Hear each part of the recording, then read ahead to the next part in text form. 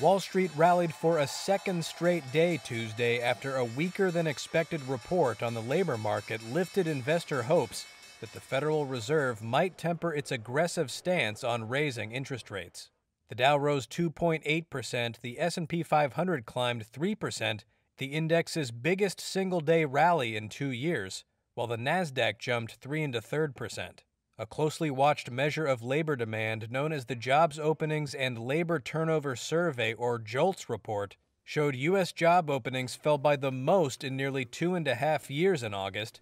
Dan Wontrobsky, technical strategist at Janney Montgomery Scott, said that suggested the hot labor market was starting to cool, which could potentially lead the Fed to pull back on its aggressive plan to slow the economy to fight inflation.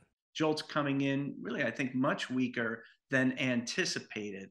And I think that is giving traders and investors reason to believe that perhaps we are seeing signs of peak inflation behind us, that the economy is starting to cool as the Fed intends to see, and therefore the Fed may become more accommodative in terms of its recent aggressive stance on fighting inflation. Rate-sensitive tech stocks rose, with Apple, Microsoft, and Amazon leading Tuesday's rally, as yields on the benchmark 10-year Treasury fell for a second day in a row.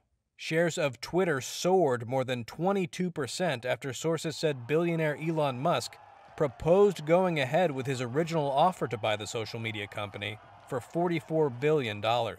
Shares of Tesla had been up about 6% before the news of the CEO's proposal and immediately cut gains, ending less than 3% higher amid the broad rally.